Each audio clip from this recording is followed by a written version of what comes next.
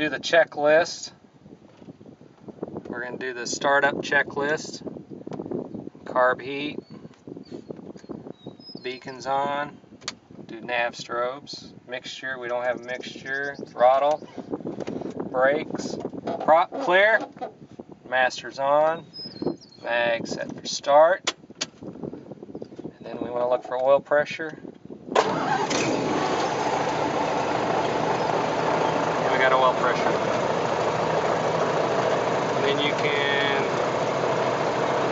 go to a screen that shows all engine gauges.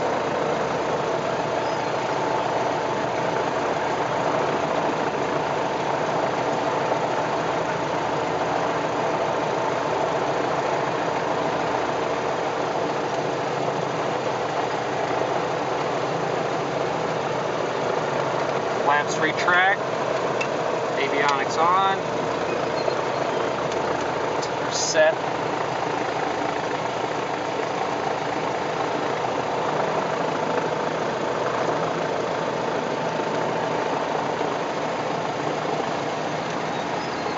Get our GPS going here.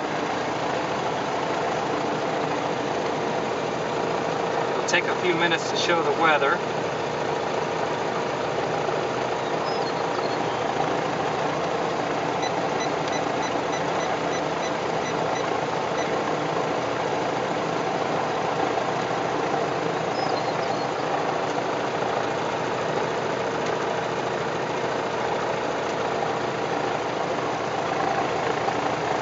Do a run-up. This is the run-up checklist. We've got the brakes checked, got the fuel on, trim for takeoff. We want to check our flight controls.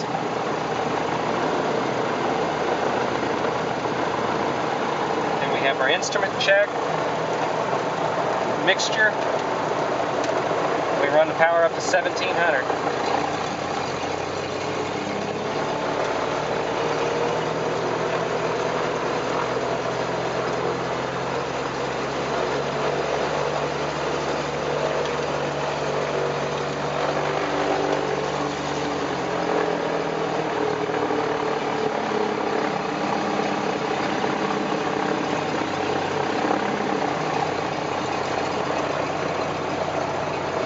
Seat belts, doors, we're ready to go.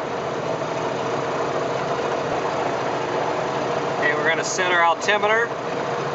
Airport here is 822. 822.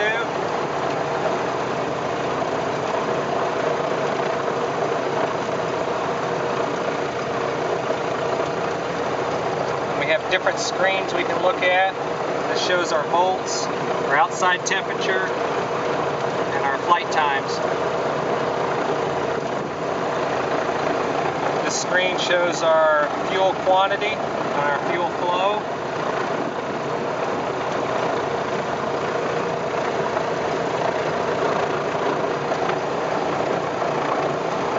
This screen here shows us our flight time and our hobs and hour meter.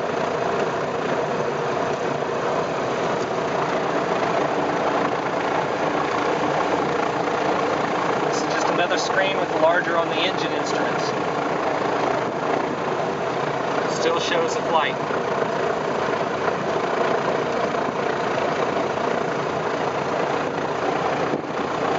This is just a flight only screen.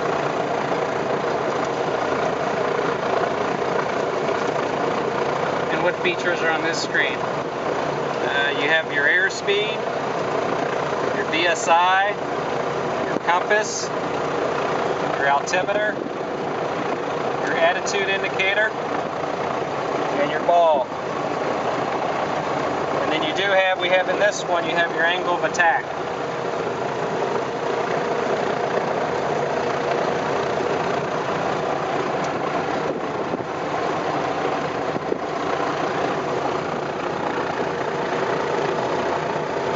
Looks like our weather's on the screen now. Showing the front, some clouds overhead. Let me see if I can see what weather's out there. Scale it out.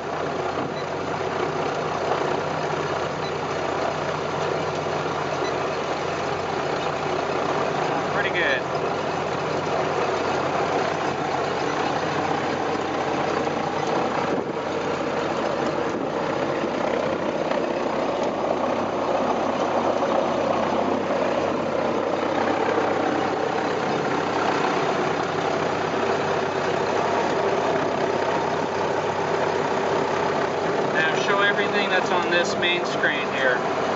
And we have our flight instruments, which is our airspeed, which is a tape airspeed. And we have our BSI. And we have our altimeter, our ball, and our attitude indicator. And then we do have the compass at the top. And over on the right side we have all our engine gauges, which is the tach, oil pressure, oil temp, our CHTs, and our EGTs, and our fuel left and right tank in gallons per hour.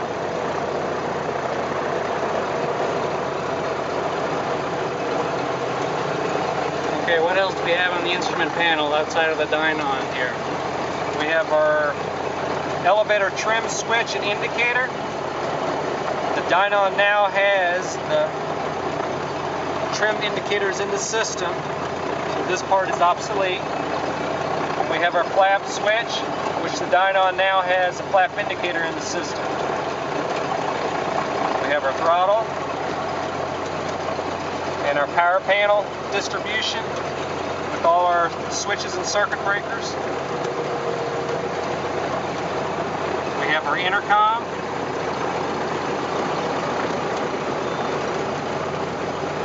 SL40 radio. 496 GPS, which has XM weather and radio for those long cross-country flights. And we have our key switch, ignition for left and right, carb heat,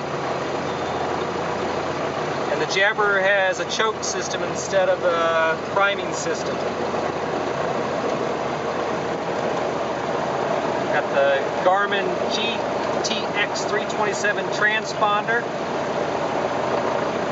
which will talk to the Dynon in 496.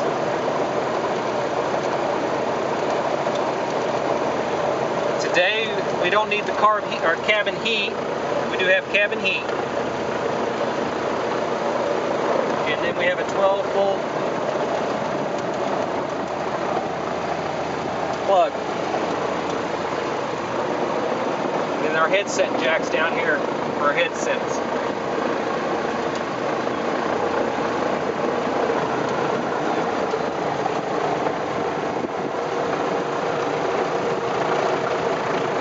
Okay. You have different screens or pages.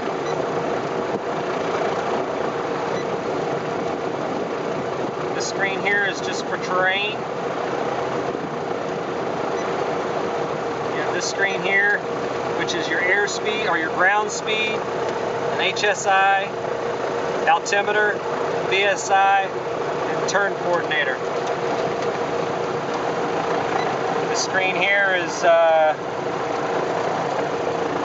your waypoint, which we have ours in MYJ for Mexico. This screen here is all your flight times, fuel times, and a compass. This is your XM radio, so you can pick your favorite stations. Do the 80s today.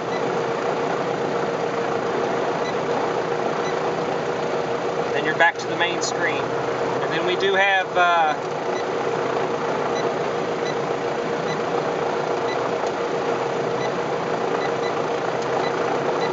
get to the weather. We can go to the weather, get radar, satellites, then we can go to the most important, TFRs. And the winds too, no? And the winds. There's the winds.